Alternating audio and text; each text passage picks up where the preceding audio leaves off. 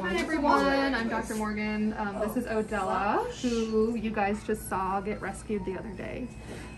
She had a hip that was out of her socket, so we are going to try to save the leg. So that means we had to basically pop her hip back in, and in order for that to heal, we need to keep her leg in this position for a couple weeks.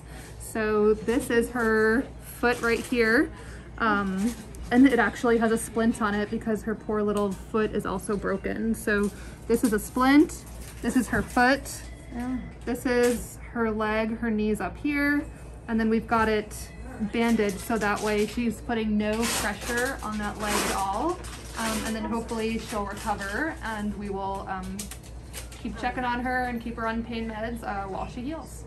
Wow. Baby.